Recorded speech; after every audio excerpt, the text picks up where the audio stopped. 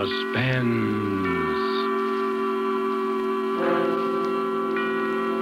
This is the Man in Black, here again to introduce Columbia's program, Suspense.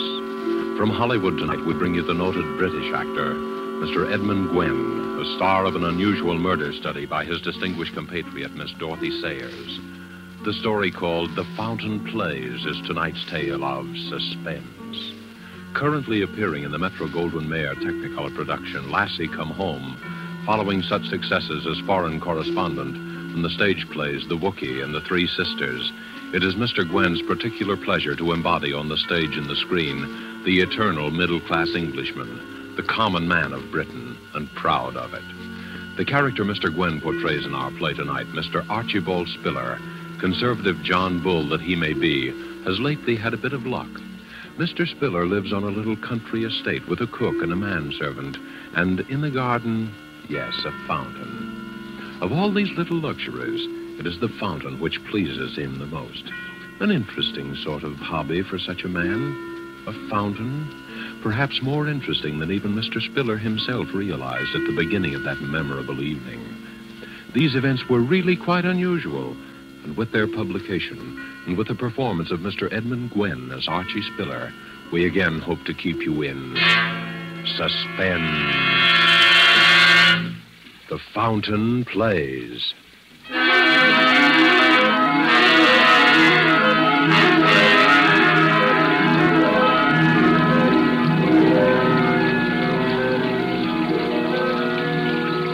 Now then, Mr. Spiller, what about it? Ah, have a care of the fountain, Sam. Get wet if you stand too close. Fountain? You and your blasted fountain, wasting your money on a doodad. Oh, it's not expensive, Sam. It's very ingenious, really. Uses the same water over and over again, you see? Don't try and put me off. What about it? Well, I told you I'd talk to you about it later this evening. Later. Well, I want to talk about it now. I want a straight answer to my question. I've given you an answer. You've given me nothing but bluff and bluster. Do I get it or don't I? That's what I want to know. And if I don't... Please. My guests are arriving. I'll talk to you tonight. You'd better talk straight, too. It'll be your last chance, my lad. Hello there, everybody. You're just in time for a cocktail. Come in. Master said we'd find you here, Daddy. I hope we're not interrupting. Certainly not. You know Mr. Gooch, don't you, my dear? Of course. And this is my neighbor, Mrs. Digby, Mr. Gooch. How do you do, Mr. Gooch? And Ronald Proudfoot, my daughter's fiancé. How do you do, sir? How did you? Do help yourselves, everybody. You'll find all the fixings right there on the stone settee. Betty, you play hostess, will you, dear? All right, Daddy. I'll take mine neat. I was just showing Mr. Gooch the wonders of my little fountain. Oh, Daddy, you do make such a fuss over that fountain. Oh, well, even so, I always say that there's nothing quite like a bit of ornamental water to set a place off. Sort of like the Versailles Gardens, what? Oh, it's really lovely, Mr. Spiller. And so secluded with the rhododendrons and the lilac hedge all around. Ah, you like that, eh? Oh, you know, I was thinking of cutting out some of these lilacs. Oh, I wouldn't. Well, to make a vista, so to speak. You can't even see it from the house with these bushes on all four sides. Well, now, perhaps that might add something. But if you like the lilacs, Mrs. Digby, the lilacs shall stay. Oh, Mr. Spiller. I'm no authority, I'm sure. Well, if you want an authority, I'd say it's a mess. Plaster, backstop, and all. A mess, see? A mess? Yes, a mess. Oh, maybe Mr. Gooch means the way the backstop arches up above the stray. It rather overshadows it, you know. Oh, have to have that, you know, my dear. Prevailing winds from the south. Blows the jet of water right out onto the grass. If it weren't for that backstop, I'd have a regular swamp over there. Wasteful, too. Well, I'm glad I know that. You always were a fool, Archie, squandering money on a fountain. Oh, no, indeed. It uses the same water over and over again.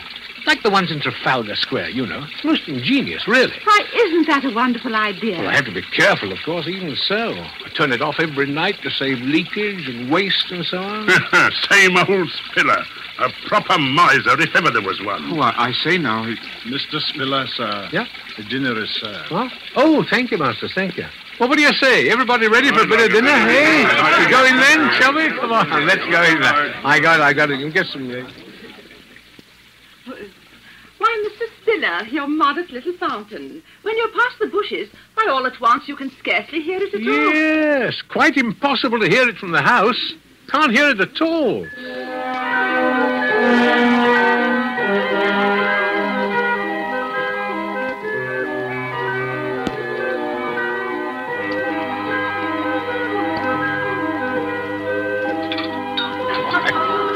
Another glass of port. Won't you have one, eh? What is it, Masters?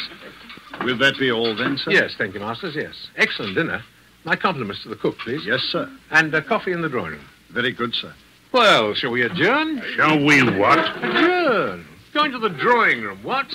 Quite a tough you've become, eh, Archie? Big change from the old days.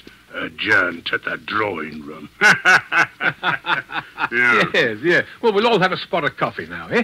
Coffee? Is that the best you got to offer? Oh, no, by no means. Have anything you like, old man. That's better.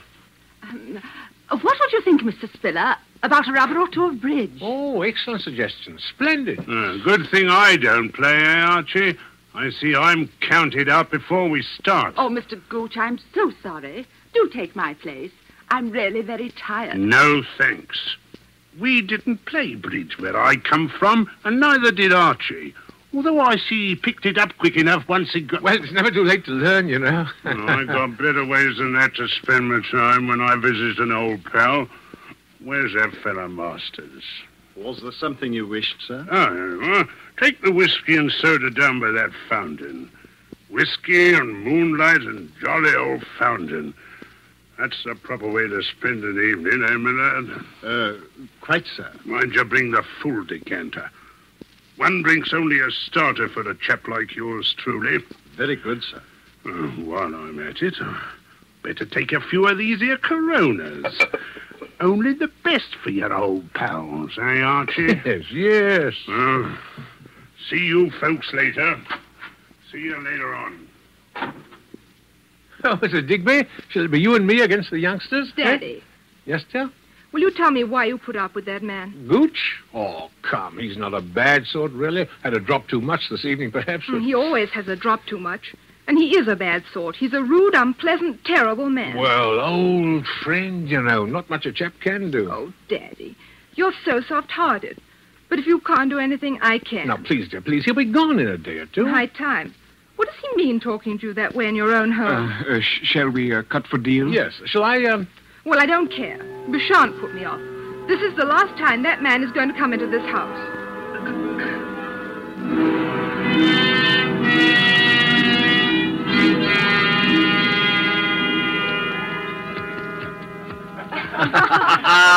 There you are. Game and rubber. I guess the old folks aren't so slow after all, eh, partner? Now, don't get Daddy all puffed up.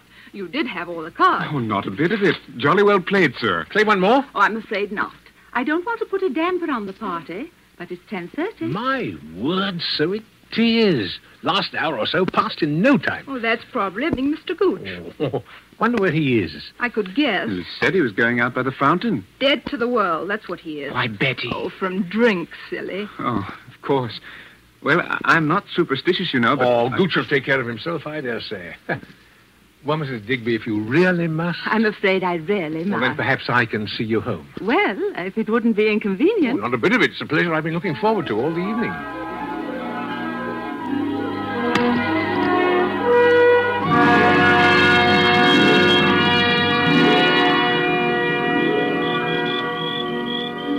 Well, here we are. Yes. It's been such a lovely evening, Mr. Spiller. Yeah, you know, I've been thinking... I'm awfully lucky to have found a neighbor like you. At my time of life, I mean. Maybe it's not luck at all. It's fate, you mean? Eh, Mrs. Digby? Or may I call you Rosalind? Oh, of course. And you call me Archibald, eh? Oh, silly name, but it's the only one I've got there. All right. You know, it was true what I said tonight, that the place will be needing a new hostess soon. With Betty getting married, you mean? You must be very happy for her. Oh, I am. But what I mean is, that, well, we're both alone in the world now, and Yes? Rosalind, there's something I want to talk to you about soon. I can't just now. There are arrangements I have to make, but I do want to talk to you very seriously. Well, I'll always be here, you know. But it's late now. Yes, it is. Well, good night, Rosalind. It has been a lovely evening. Good night, Archibald.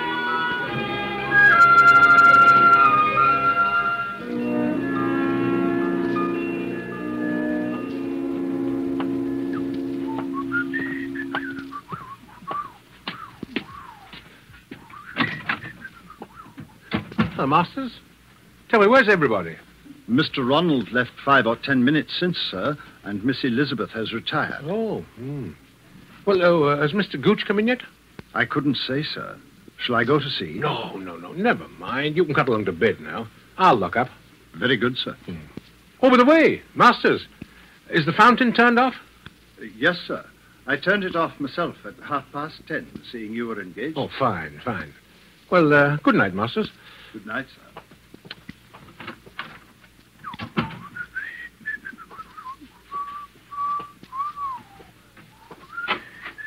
Oh, hello there. Just coming out to look for you, Gooch. Hello. You have a nice evening? A nice evening. Not as nice an evening as you had with the obliging little widow, eh? No, that's enough of that now, Sam. Oh, it is it? That's enough, is it? That's a good one. What do you think I am, talking to me like that? One of your ruddy servants? Well, I'm not. I'm the boss here. Get that into your head. I'm the boss, and you know it. All right. But buzz off to bed now like a good fellow. It's getting late, and I'm tired. Oh, no, you don't.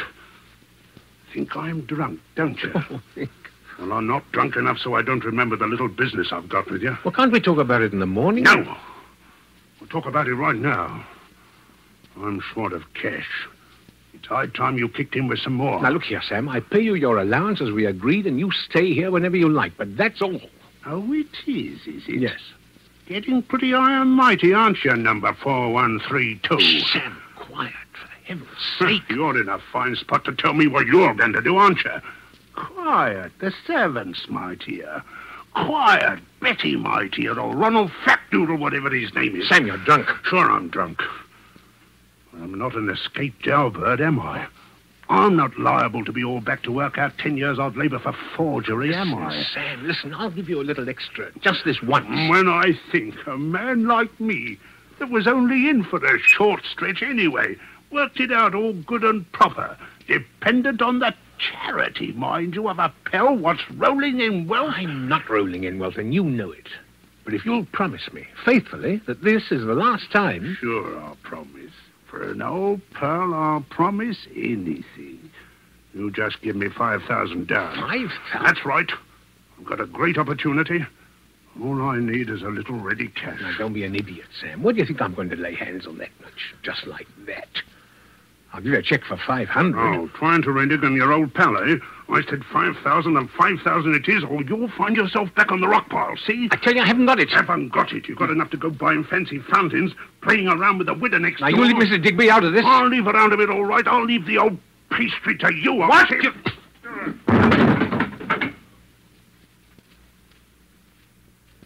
I told you that was enough of that, and I meant it. Now pull yourself together and go to bed. Go on. I'll talk to you in the morning. You hear me, Sam? Sam. Yeah, come on. I didn't hit you that hard, you know. Go on, get up on your feet now, Sam. Go on. Sam. Sam.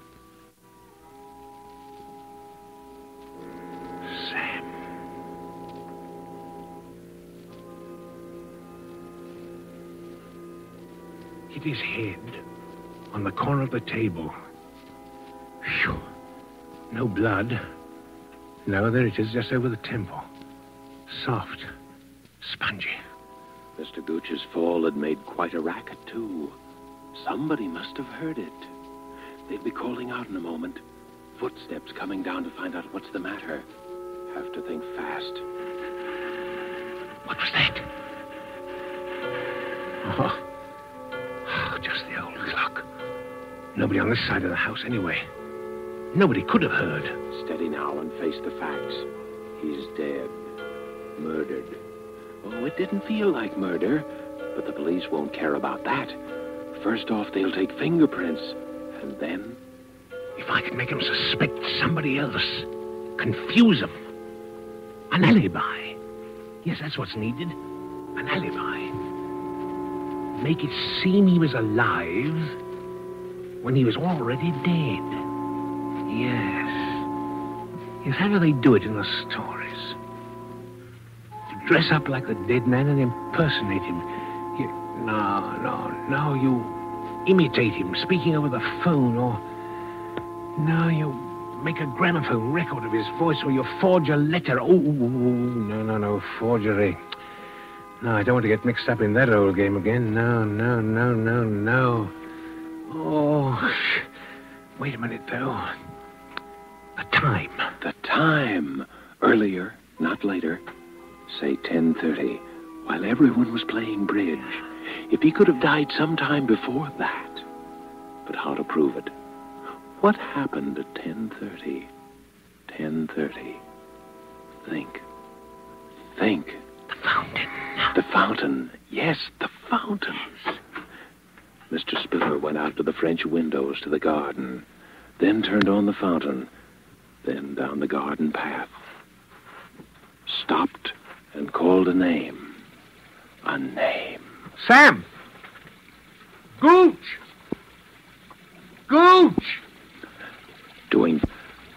Careful with the flashlight. They can't hear the fountain from the house, but they can see that. There's the whiskey, still half full. Pour most of it out, so that it will look as though we had even more to drink.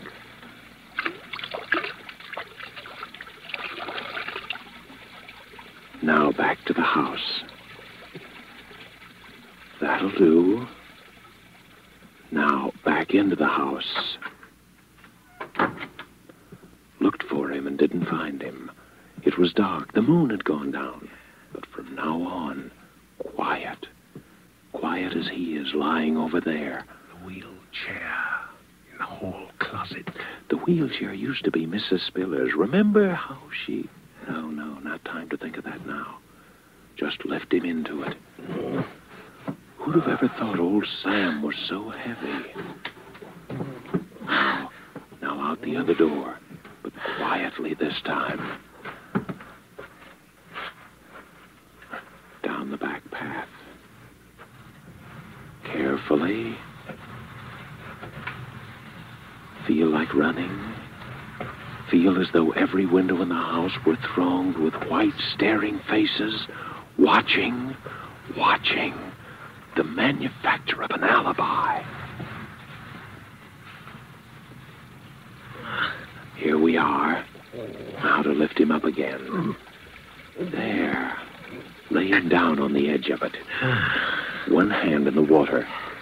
The bruise on his head right up against the stone corner of the basin. There.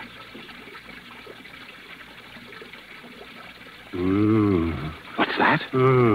He's alive. Gooch is alive. After all that trouble, after committing practically the perfect crime, he's alive.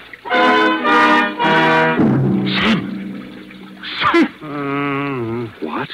Bring him to life again? More blackmail for the rest of your life? What about Mrs. Digby? Rosalind? What about Betty? She at least deserves something better. Murder? All right, murder. He's dead already as far as the rest of the world is concerned. Now. Now or never. His face is right by the water's edge. Push him under.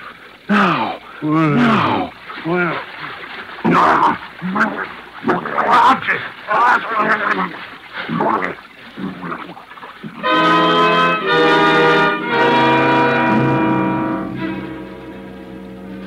And so it's done. Remorse? Why remorse? Does the mouse feel remorse that the cat is killed? Does the prisoner feel remorse when he leaves his prison? No.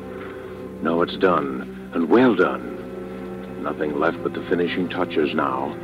Take back the wheelchair.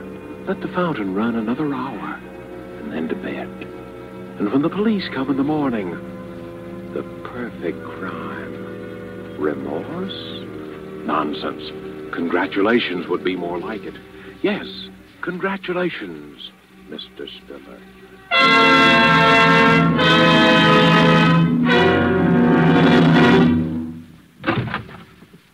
Inspector Frampton, sir. Eh? Oh, yes. Come in, Inspector. Come in. I hate to trouble you, Mr. Spiller. Regulations, you know. Of course. Everyone here who was present the night of that is, last night. Yes, Inspector, yes. There's Mrs. Digby, my neighbor, my daughter Elizabeth, her fiancé, Mr. Ronald Proudfoot, and the servants, of course. Excellent. Well, now, if you'll all bear with me, I have to ask you all a few questions, you know. But, Inspector, it wasn't... That's what we have to find out. You know, there was a blow on the head. Oh. Now, as I understand it, the deceased was last seen alive at about 8:30, just after dinner. Let me see. You were the last to see him, eh, my man? Yes, sir. I believe so, sir. You took the whiskey and soda down to the fountain in the garden and left it there with Mr. Gooch. And that was the last time he was seen alive by any of you, eh? Yes. Yes, Yes, that's The right. four of you then played cards, I believe. Yes. Until what time? Oh, about 10:30. And no one left the room during those 2 hours? No. Then, no. Mr. Spiller, you accompanied Mrs. Digby to her home. Yes. Is that correct, Mrs. Digby? Yes, Inspector. Now, when you returned, you were met in the hall by Masters. Yeah. Now, what time was that, Masters? About 10:45, sir. And Mr. Spiller at that time inquired after Mr. Gooch? Yes, sir. He asked if I had seen him, and as I had not, he suggested I might retire, that he himself would lock the house. And the others had all left? Yes, sir. That is to say, Mr. Ronald had left. I heard him drive off in his car, and Miss Elizabeth had retired. Then you were alone in the downstairs part of the house. Is that so, Mr. Spiller? Yes. You tell me, please, what you did then? Well, I was worried about Gooch. He'd been drinking quite a lot, and so I went to look for him. Went down to the end of the garden by the fountain. You didn't go through the lilac hedge to the fountain. No, it was dark by then. I couldn't see. I called Gooch several times. Did anyone hear Mr. Spiller call? Oh, I did, sir. I was half asleep, as you might say. But I did hear Mr. Spiller call out. And then what did you do, Mr. Spiller? I came back into the house. Sat up in the library, read for a while, and about 1 o'clock I went to bed. Now, this is very important. Who turned off the fountain? I did, sir. At what time? At 10:30, sir. You're quite sure of that? Yes, sir. It was the usual time. I see. And no one would have turned it on again, of course. I can't think why, sir. Well, I think that makes everything very clear, Mr. Spiller. Yes. When the body was found, it was still wet from the spray of the fountain. Therefore, death must have occurred sometime before the fountain was turned off at 10:30. And as all of you here were occupied till then, from the time the deceased was last seen alive... An accident, of course. I said so from the beginning. Well, might have been either, you know. There had been a blow, and there was water in the lungs. Well, the man apparently fell due to his intoxicated condition, struck his head, falling into the water, from which he was unable to rescue himself. Well, seems the obvious conclusion, doesn't it? Poor fellow. Well, thanks, everyone. I don't think we shall have to trouble you again, Mr. Spiller. Well, I hope not. And thank you, Inspector.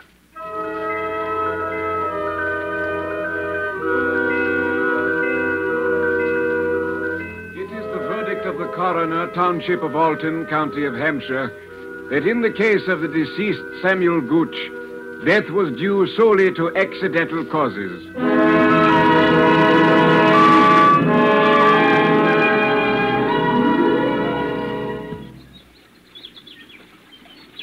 Oh, Daddy, I'm so glad. I was afraid for a while. Oh, there was nothing to be afraid of, dear. Poor old Gooch just lost his footing and fell, that's all. I know. I was afraid of him. Of him? I know it was silly, but he was so strange. I thought he had some sort of hold over you. Oh, nonsense. Darling, just an old friend. And I'm a sentimental old fool. You're an old dear. But I've got to run now. What, off with Ronald? Uh-huh. Daddy, are you going to be awfully lonely when I've gone? Oh, you know I'll miss you. Maybe Mrs. Digby. No, my girl. Oh, she's such a Oh, darling. she is rather nice, isn't she? Eh? In fact, I thought I might pop over to see her this afternoon, as long as you're going to be out. Daddy, I knew it. I won't keep you another second. Ask her over to dinner. Well, perhaps I shall. You be on time, though. I will. Bye. Bye.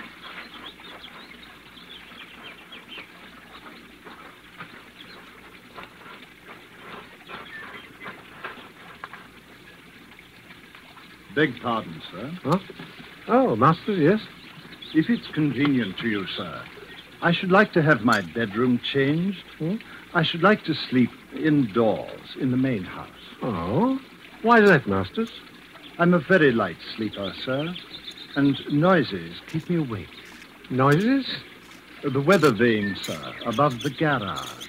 When the wind changes, it creaks. Well, a little oil perhaps would soon.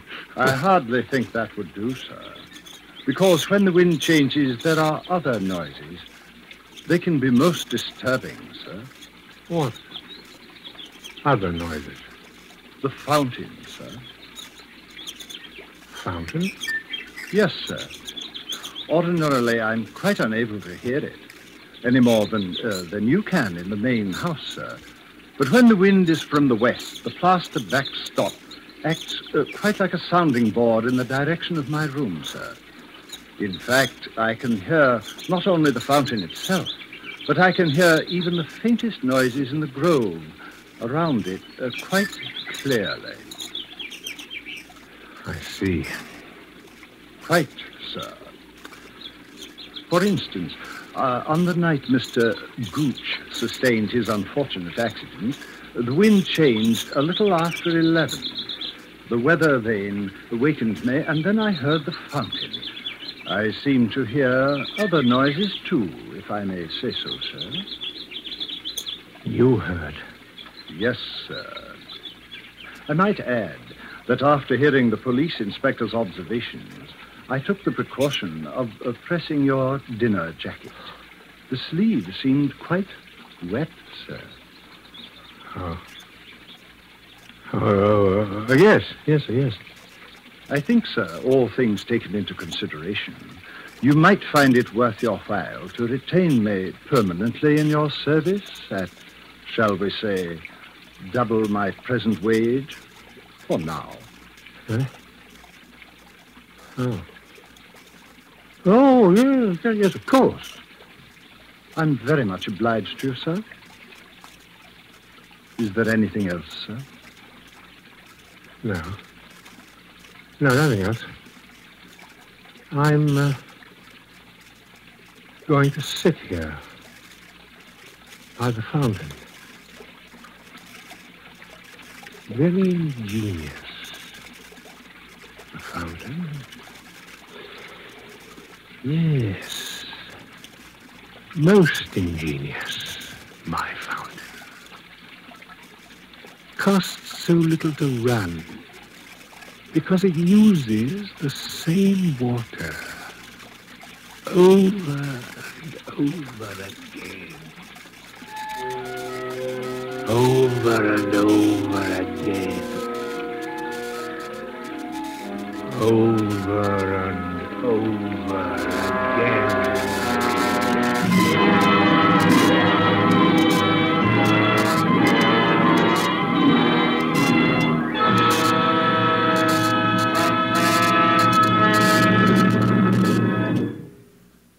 So closes The Fountain Plays, starring Edmund Gwenn, and the Dorothy Sayers story, which was tonight's tale of Suspense. The producer of these broadcasts is William Spear, who, with Ted Bliss, director, Bernard Herrmann and Lucien Marowik, conductor and composer, and Robert L. Richards, the radio author, collaborated on tonight's Suspense. And now CBS is pleased to announce that starting next week at the same time, Mr. Robert Young will begin a brand new series entitled Passport for Adams. Passport for Adams will bring you each week the adventures of an American newspaper reporter among the people of the United Nations. Next week's broadcast will be written and directed by Norman Corwin, with music by Bernard Herrmann, and the star, as we've said, will be Robert Young. This is your narrator, the Man in Black, who invites you to be with us for Suspense 1 week from Saturday at 7:30 to 8 Eastern War Time, and from 8 to 8:30 Pacific War Time, when with Miss Agnes Moorehead, and with a repeat performance by popular request of the play called Sorry, Wrong Number. We again hope to keep you in suspense. This is CBS, the Columbia Broadcasting System.